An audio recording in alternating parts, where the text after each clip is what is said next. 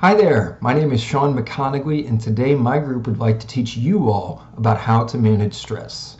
Emotional stress is a part of everyday life. We experience it in work, school, personal relationships, and much more.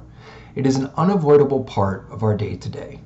It is even pointed out by experts that stress is a necessity because it drives us to work through life's difficulties instead of simply avoiding them. However, there is a need to find healthy coping mechanisms for releasing our daily stress, and our group is here to help. Today we will be demonstrating several healthy coping mechanisms you can make a part of your daily life.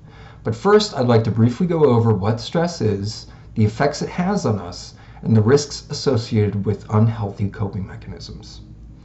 The American Psychological Association defines stress as the feeling of being overwhelmed, worried, or run down. It can be fear of uncertainties in our personal relationships. It can be the pressure to do well in work and school. Stress that is well managed serves as a stimulation to do well in our daily lives. But poorly managed stress can bring on many health concerns. It can lead to anxiety, insomnia, muscle pain, high blood pressure, and a weakened immune system. In my personal experience, I was diagnosed with post-traumatic stress disorder several years ago, stemming from my experience of being paralyzed at the age of 21. I found out in a health assessment that I was living with an elevated heart rate all day, every day, and the doctor pointed out that if I failed to find healthy coping mechanisms, I would experience heart disease in my mid to late 30s. So my quest for healthy coping mechanisms began that day. Failure to find healthy coping mechanisms drives many people into unhealthy coping mechanisms. These can be drugs, alcohol, gambling, and aggressive behavior. We've all known someone who in the car has an overwhelming amount of road rage, and that person likely doesn't have healthy coping mechanisms to deal with their daily stress. All of these come with long-term risks.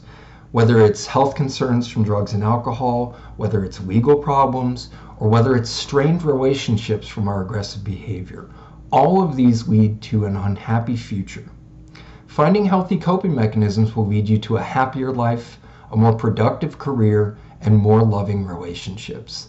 These healthy habits can be art, exercise, reading, writing, and much more. With stress defined and the need for healthy coping mechanisms explained, we'd like to share with you some methods you can begin using today.